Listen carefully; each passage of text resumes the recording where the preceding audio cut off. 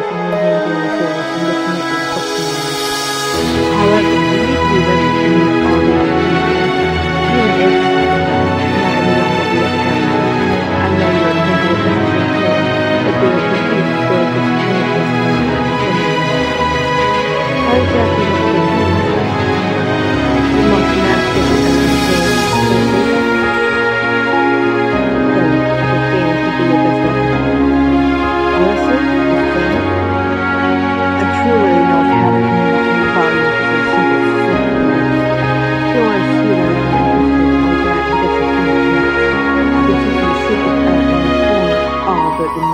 You'll soon can. You can start practicing right now if you like.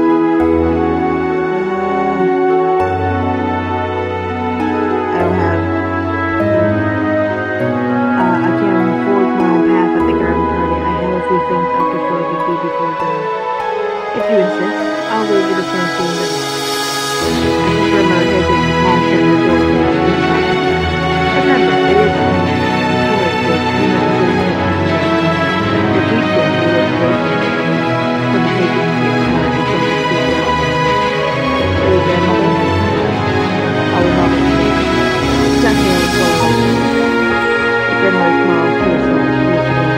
Remember, it is only simple gathering in a few days.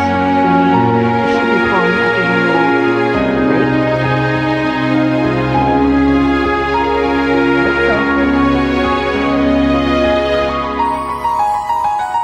This is why I say hold the garden party in your honor, while you bring in fun of society and walk in the presence. Continue on, please and thank you. Collect. Let's go. I'm going to do... Yeah, I want this.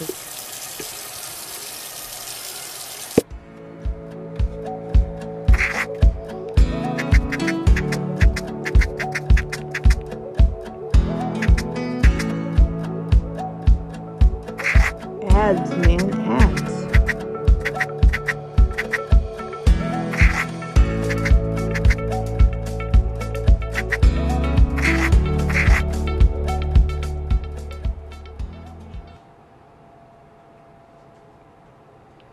This shit off my screen, bro. No. I don't want it. No. No. I don't want it. I don't want it. I don't want it. There you go. Alright, we'll play another. So this is, we're on chapter 4 now. We'll go through this because this is like a short scene. Get the 4, best foot forward. On the day of the garden party, you and Briar stand by the window, watching the servants finish setting up the large white tents and tables in the yard. My father certainly spared no expense. Can you believe this entire party is for you? There's even a Duke coming. That is only one step below the Prince Brigand.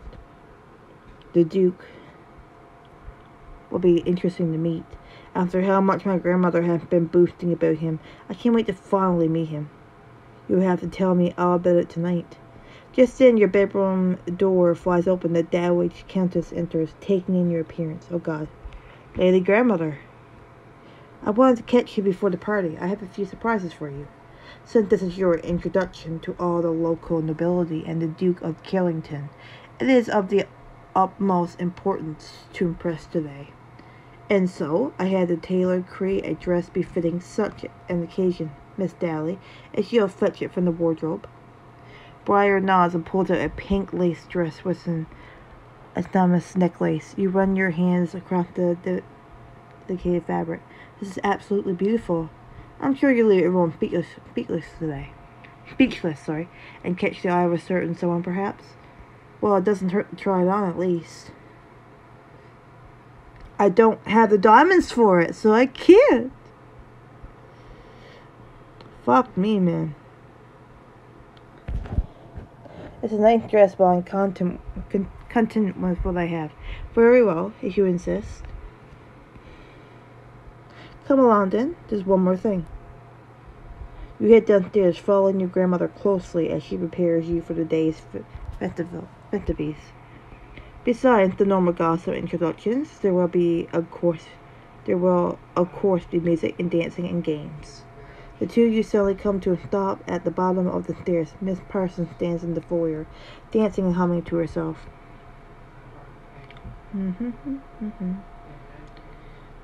Miss Parsons. Oh, fiddlesticks! That was Lady Edgewater. Lady Claire, I beg 1,000 pardons. It's no matter. You're quite light on your feet. I've been looking forward to this all week. I simply adore any chance I get for cotillions waltz. I only wish I could dance the entire night. Alas, the musicians eventually leave. I'm much more familiar with simple country dances than your fashionable waltz and cotillions. Which is why I asked Miss Parsons here early today, so she can give you a few lessons. It'll be so much fun. I can teach you the boulanger today, and then later there's this new dance called the quadrille. I hear it is very popular in London this season and all the way from France. That does sound enticing. I also had Woods pick you up a pair of dancing shoes just for the occasion. The Darwin Countess quickly retrieved the shoes from the drawing room. You turned them over in your hand. Oh my. Wow, the stitching is so exquisite. If I had the stuff, I would. It's a generous offer, but I don't need any extra lessons. My current knowledge will suffice. So be it. Don't let her force you into anything. We can enjoy the party much longer now. You decide not to acquire dancing shoes. If I had the diamonds, I probably would. You walk across the estate lawns towards the greenhouse where large white tents and tables decorate the area. You turn around slowly, watching people playing games and chatting. Oh my, it's so incredible. Across the lawn, you notice Mr. Mercaster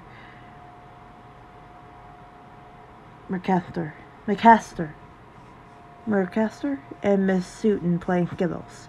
They take turns rolling a small ball down an alleyway, attempting to hit wooden pins. No, I was sure that would be a strike. My aim was perfect. Apparently it wasn't. Perhaps you can get a spare. As you continue to watch, Mr. Woods approaches and offers you a variety of small cakes on a silver platter. Lady Claire, care for any refreshments? Certainly. These look delicious, Mr. Woods. How are you enjoying yourself today? Very well, but should you really be talking to someone of my position, my lady? Why wouldn't I? Mr. Woods, you're a great match for Miss Daly. That's very kind of you to say, but there's no way she would care for someone like me. That's rubbish. I've known Miss Daly my entire life. You two are perfect for each other. Of course you're wasting your time talking with a servant. Fuck you, bitch. I would talk to anybody I want. Shut your bitch ass mouth up. This bitch. You look over and see the Countess approach, your father trailing close behind her. Mr. Woods bows curtly and moves on to the next group of guests. But I suppose you can hide your roots only so much. Fuck off, bitch. At least I'm friendly to everyone. It's more than that can be said for some people. And unlike some other people, I care about my reputation. And it's shut the fuck up. I believe that's enough, Henrietta. Let Claire enjoy her party. For real. The Countess scuffs and stomps off to watch Mr.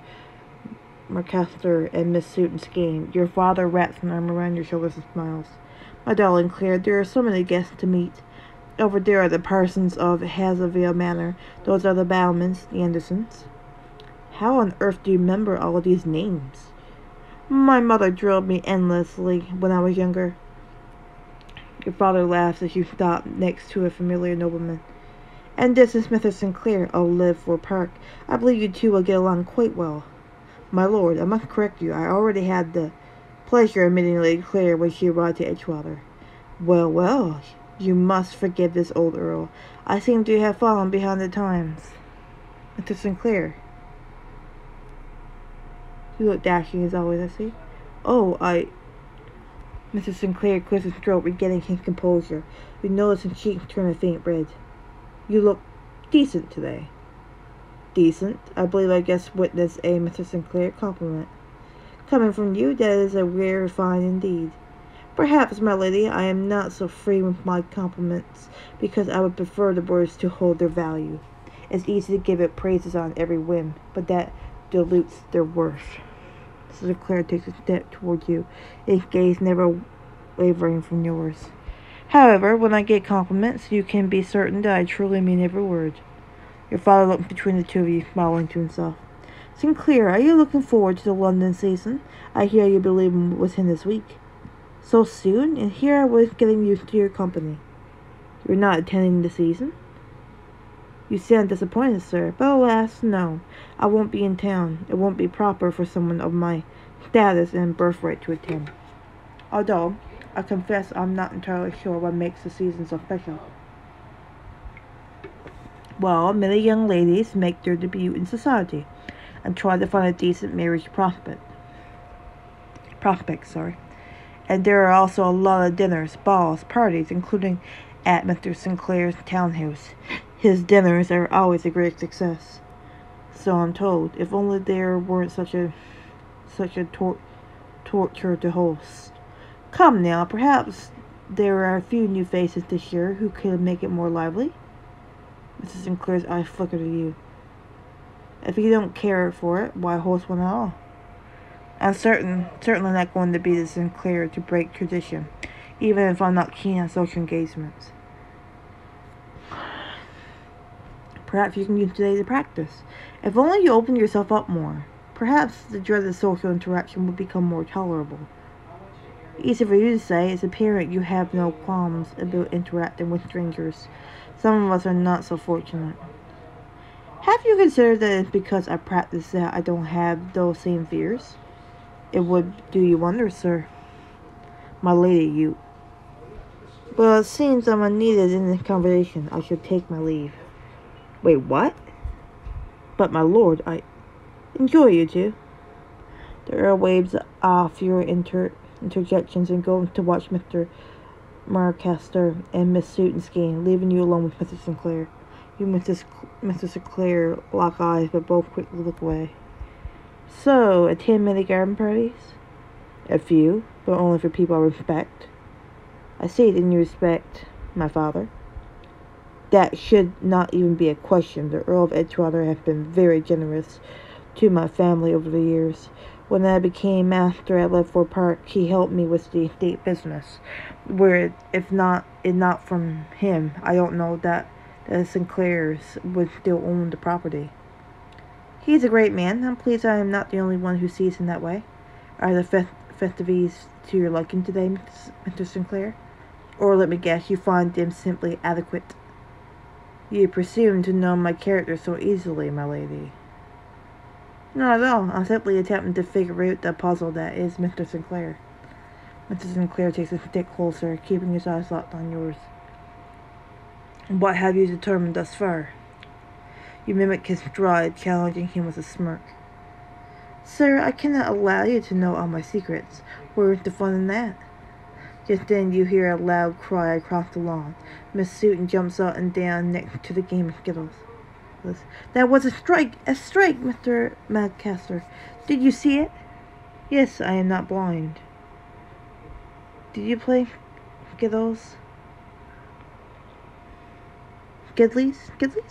Lady Clare. I cannot say I have.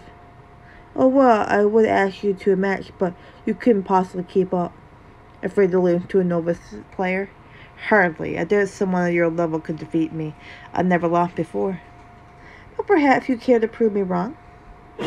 Inquired shouldering towards Mr. Sinclair, meeting his gaze fully. I don't have to prove myself to you. Besides, I wouldn't dare risk damaging your fragile dignity.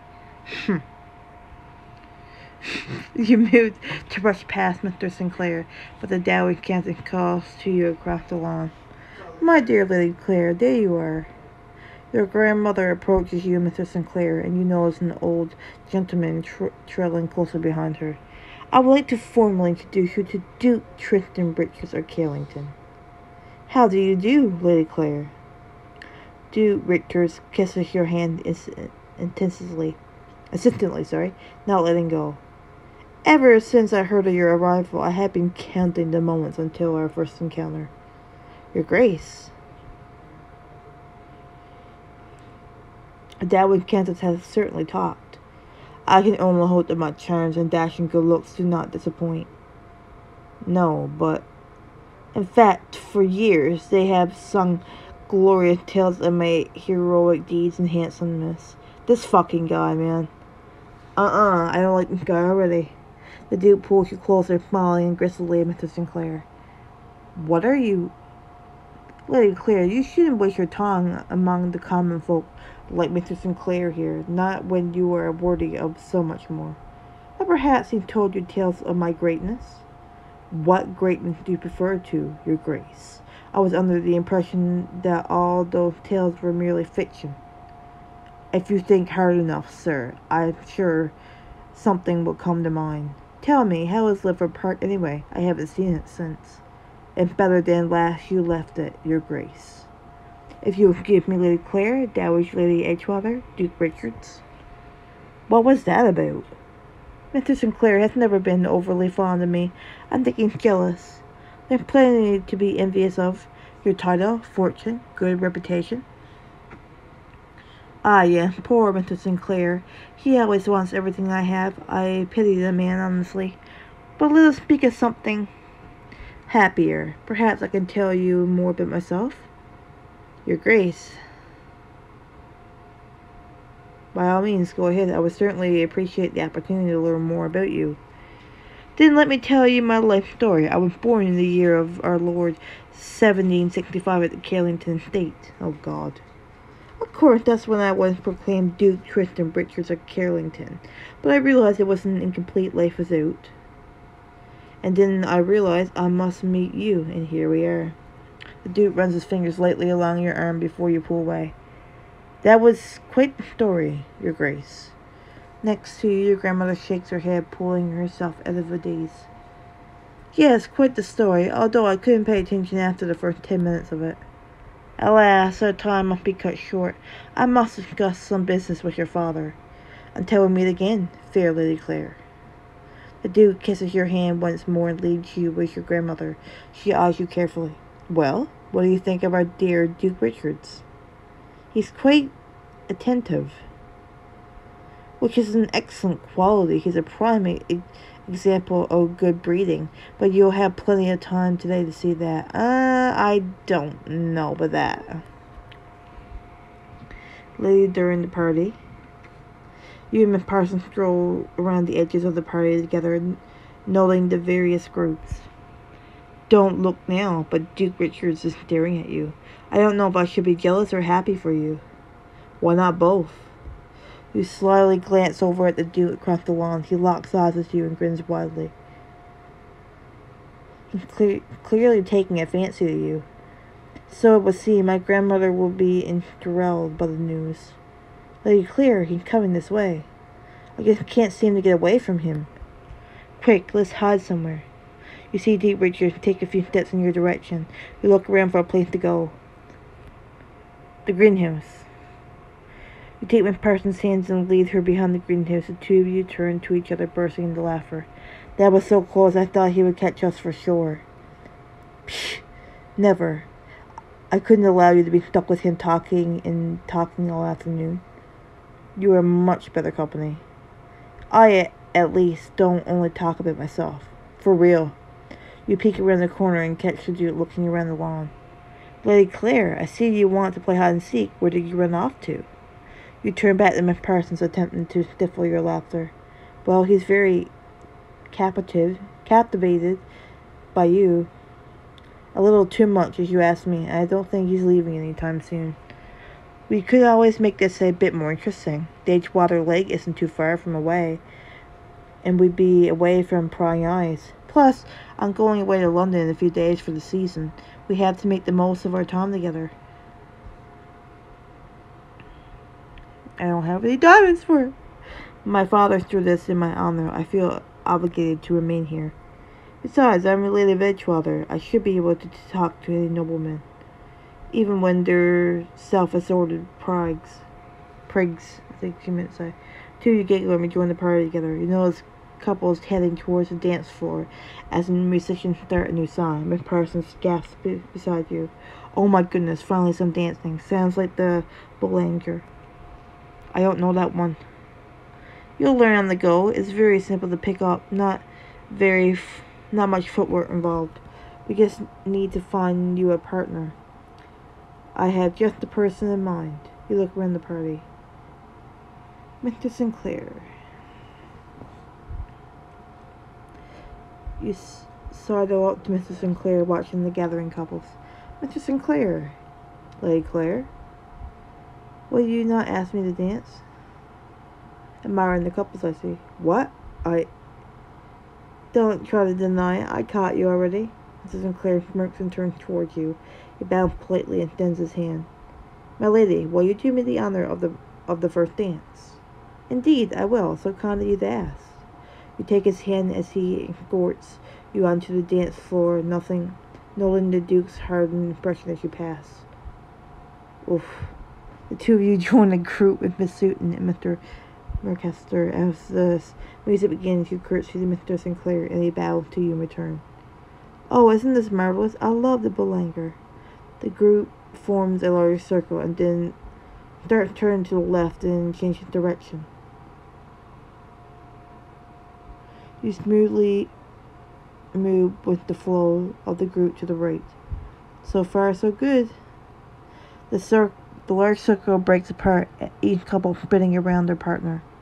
I'm surprised, Mr. Sinclair. I thought you had some kind of comment to make. Is conversation required? I should think it would make the dance more enjoyable at the very least. There's only so much that can be said presently. Then by all means, go ahead and say it. Before Mr. Sinclair can respond, you change partners in the circle. Mr. McAllister reaches for your hand. Grab his hand. You take your stepbrother's hand and move across the circle. Perhaps you're not a complete embarrassment after all. How kind of you to know this. As all the couples dance with the other partners, you can feel Mr. Sinclair's gaze steal upon you from across the circle. Your eyes land upon Mr. Sinclair and you catch a faint smile. Oh. Mr. Sinclair makes his way back to your side and the group spins to the left again. You chat with Mr. Sinclair to your right. Since you won't make an effort for a conversation, I will. Do you have a favorite dance, Mr. Sinclair? One that I don't have to participate in. But you're so late on your feet. It's all thanks to years of practice. Soon enough, the dance comes to an end and the entire party applauds. Mr. Sinclair bows respectfully to you. Thank you, Lady Claire, for granting me this dance. If I may so, you are a decent dancer, my lady. Room for improvement, yes, but still decent. I'm simply glad you find me more than tolerable. Before the next dance begins, your father clinks a glass and a hush falls over the crowd. If I may have everyone's attention, I wish to say a few words. The past year has been tough. We lost my son, Harry, but in that sorrow, happiness was found in my newly discovered daughter, Lady Claire. We have not known each other long, but yet in this short time, I already see Edgewater holds a special place in her heart. Her love for these lands reminds me of my own. You made Edgewater feel like home to me, Father. My darling girl, I know I was not present for your childhood, but I would like to make it up. Your father looked directly at you, smiling. In front of God and everyone here as my witness, I like to announce that I have rewritten my will. When I pass, and I hope that will be many years from now, the Edgewater estate and its title will fall to Lady Claire of Edgewater. You're the new heiress to the Edgewater estate. That would make me an heiress. Father, I don't deserve such an honor. Nonsense, Claire. I hoped for this when I sent for you, but I knew the odds were good that you would prove unsuitable. The countess slides up behind your father and hisses in his ear. And she has. Your father ignores the countess as he takes your hand in his. Since our first meeting, you have proven over and over that you are my blood and the rightful heir to Edgewater. Thank you, Father. I hope to do credit to you and the family. The captain turned to the crowd, smiling between clenched teeth. My apologies, everyone. My husband simply thought this would be a funny joke. This is no joke, my lady. It's something best discussed in private. Or do you disagree, my lord? As the crowd begins to despair, you notice Mr. McAllister standing next to you, sighing heavily. I thought Edgewater might be mine. Oh, Mr. McAllister. I know you were hoping for more. I appreciate your concern, but you had no idea what I'm feeling. While your father pulls you aside, speaking to you quietly. Before you get carried away, there's a stipulation in the will I have to make. Oh no, of course it's too good to be true. What's the catch? It's nothing dreadful, but in order to inherit Edgewater, you must marry someone of suitable rank. What? It's the only way to ensure the estate will be safe and yours. And to help you out, you'll make your debut this London season. You'll leave in a few days' time. Hovering nearby, Countess Henrietta's scowl turns into a twisted smile. Next time on Desire and Decorum, as the new heiress to the Edgewater estate, London calls. Will it be a smooth journey, or will there be unexpected bumps along the way? Oh God. Why?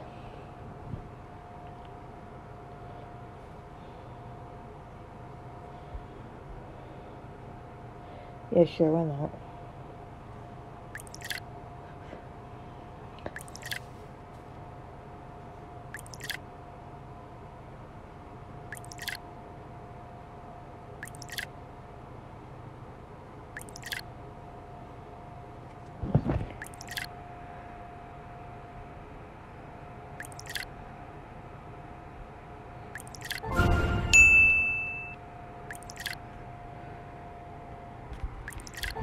Alright.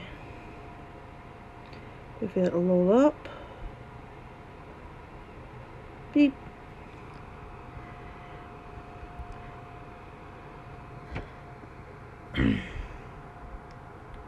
Alright guys, I'm going to stop this video here, and I'm going to do another chapter of this after. As always, stay safe and take care. See you all later. Bye-bye.